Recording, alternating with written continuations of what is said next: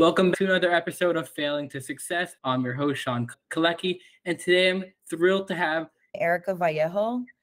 joining us today. Erica is a fractional CMO and the CEO at iFreshly Digital. They specialize in local marketing to help cannabis businesses grow with a wide range of marketing strategies. Thanks a lot for joining us today, Erica. Thank you so much for having me, Shawn. I appreciate your invite. So, what was it that really sparked the idea to get into marketing cannabis businesses? Well, one, my passion for the plant. I have about 20 years of knowledge of the plant that really excites me because I nerd out on a lot of the things about the plant and how it affects, people and why people use the plant to alleviate things that they're going through, whether it's mental or physical. There's so many things that the plant helps with. And I get excited about it because I've seen it change people's lives. It's changed my own life. I think that people out there don't have proper access. And so there's a lot of issues that made me look at the cannabis industry and see that it needs leadership to help grow in the right ways, to kind of catch up with other industries that are more established.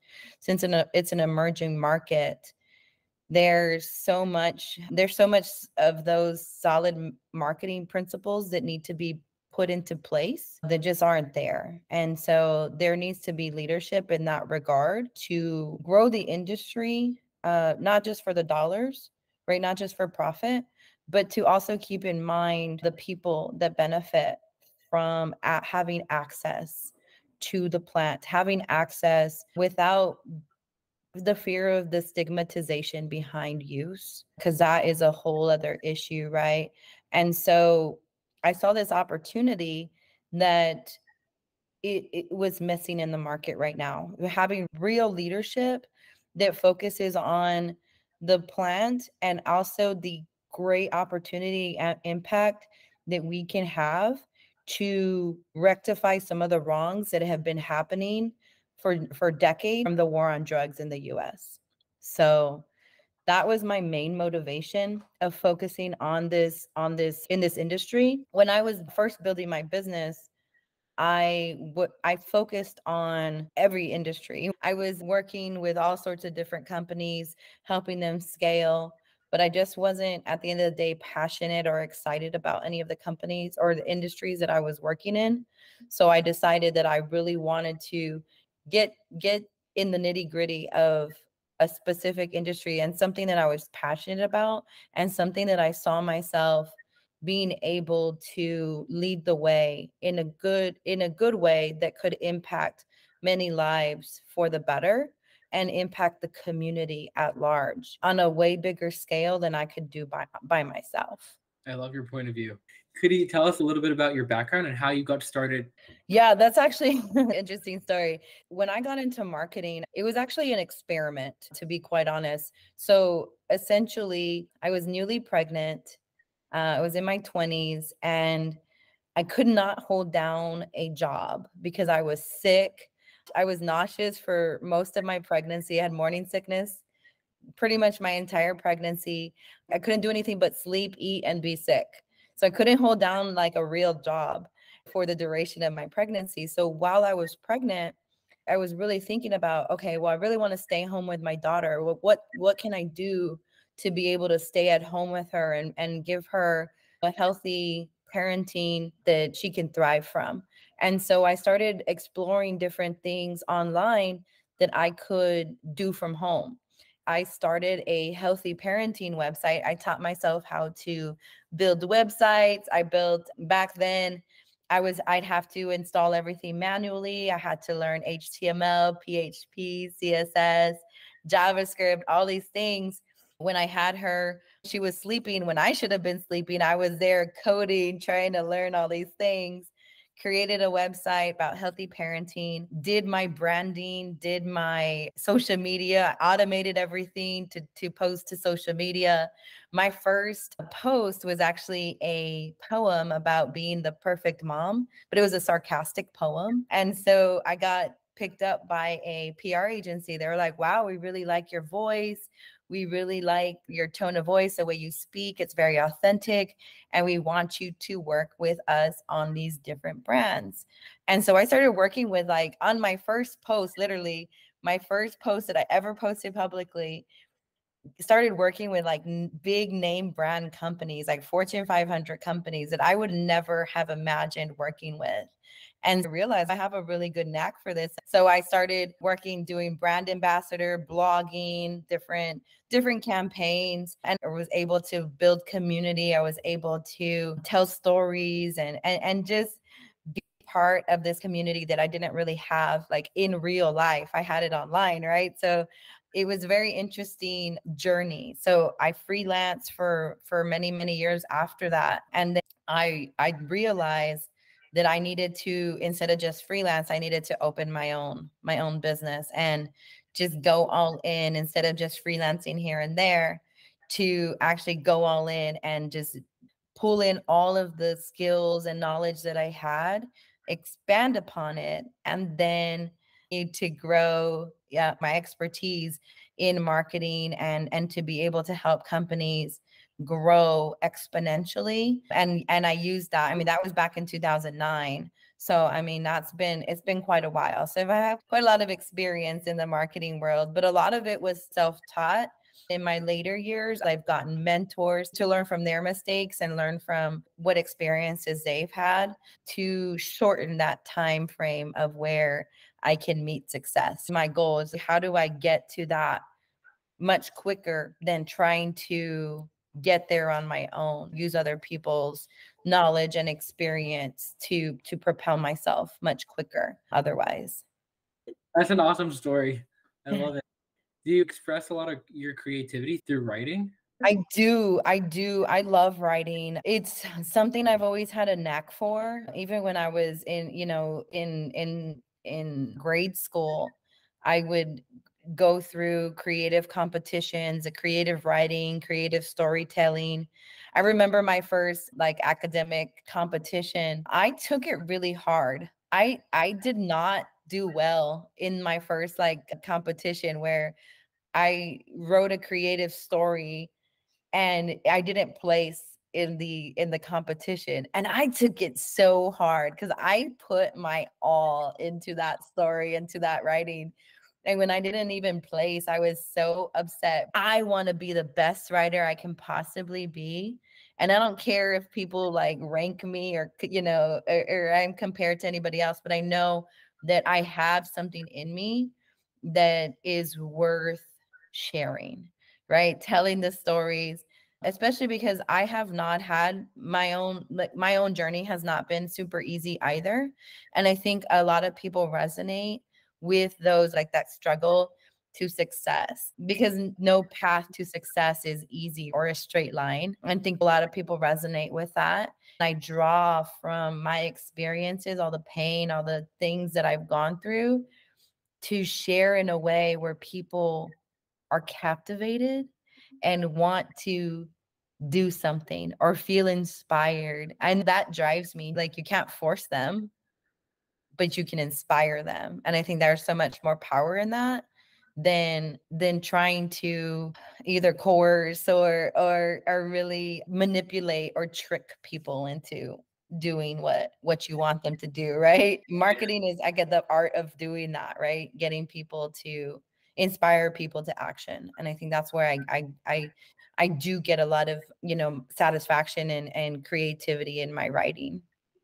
Absolutely. What would you say some like the biggest challenges you faced in your business and how did you overcome them? Some of the biggest challenges, I think, is, especially, I think I learned this as I pivoted to be directly in one specific industry in cannabis, to operate within that industry, is building up credibility, right? Because I have years of experience in marketing, but with cannabis, being a fractional CMO in the cannabis realm, it's a whole different ball game, right? Like you have not like nothing, almost like you're starting from scratch, right? Like pivoting completely felt to me like starting from day one back in 2009 when I was a stay-at-home mom. Like, what am I gonna do to get to where I want to go? And I think that was my biggest, and one of the biggest hurdles, I think,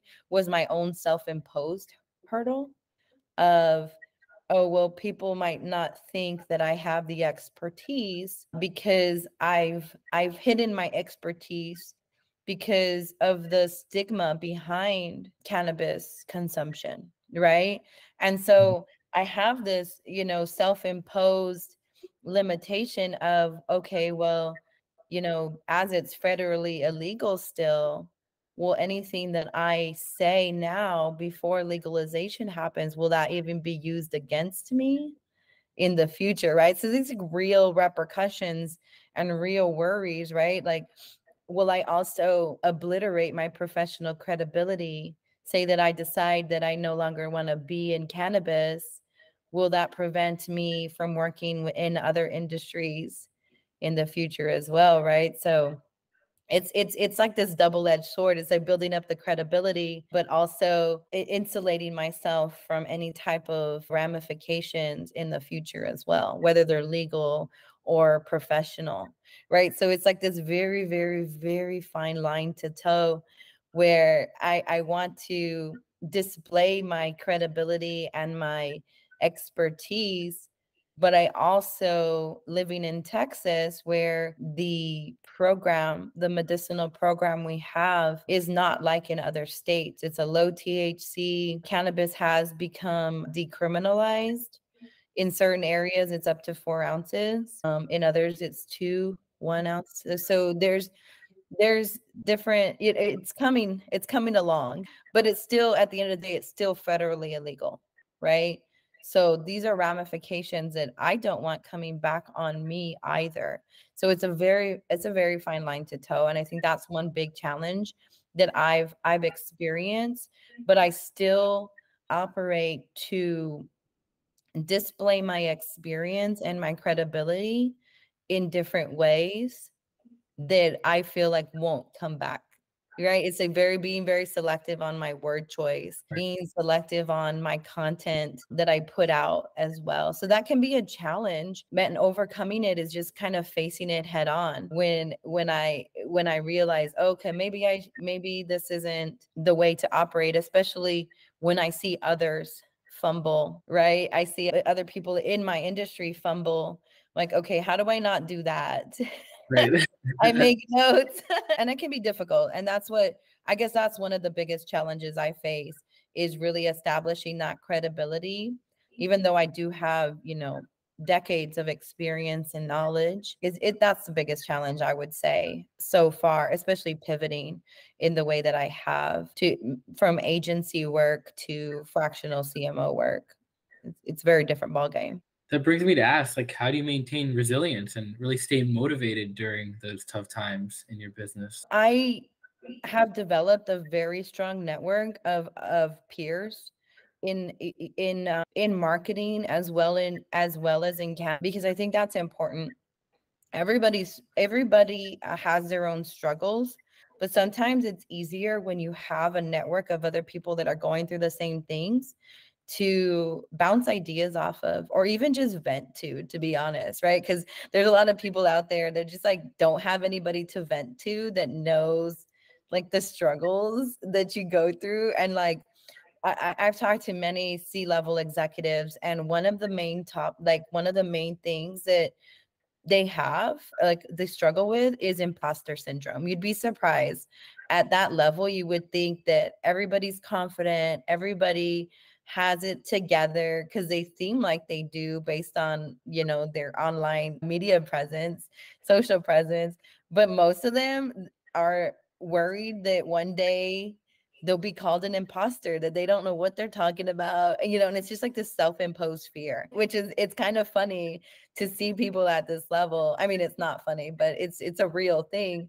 But it's just one of those things. Like, that's how I maintain my resiliency, is talking to my peers. And then also, like I said, I have a daughter, and I always think about, would she be proud of watching me fall and still getting up and still moving forward, even though things don't always work out as planned?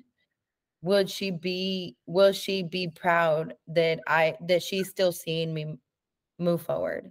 And I think about that. Like, she's my why. The reason why I keep moving forward. Like, I've struggled even to open, as a single mom, to start my business. Like, when I first started, I bootstrapped everything. I didn't take any investments. I didn't have that, tens of thousands of dollars to invest in creating my business. I bootstrapped everything. And she's seen me from start to where I'm at now. And she's seen that progression. And I know, like, it affects her, because I see some of the traits in her, and she's like, no. Like, even like, she's in soccer now, and she got hurt in her last game. And her comment to me just the other day was, I can't wait till my next game. I need redemption. And it's just so funny. I'm like, I never taught her that, but I know that she sees that within me. Is like, okay, we got defeated, but how are we going to redeem ourselves and move forward? So always think about that, right? Because she's seeing me, and even though I'm not verbalizing to her, she still sees it.